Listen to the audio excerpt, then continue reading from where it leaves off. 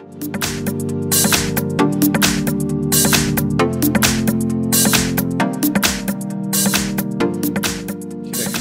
Mi A2 and let me show you how to change language on the following device.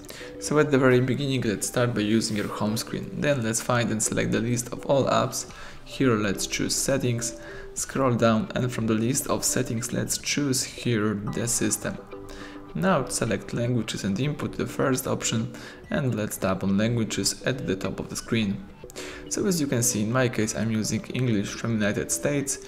In order to change this language, let's choose Add a Language, and this is the full list of available languages that you can use on this device.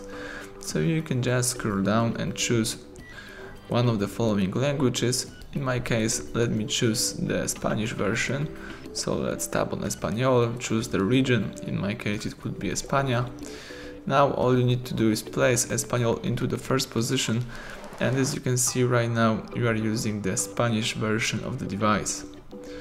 So everything went well. Now if you would like to go back to previous version, just find and select here the ajustes, scroll down, choose Sistema, tap Idiomas y Traducción de Texto, choose Idiomas and place English into the first position.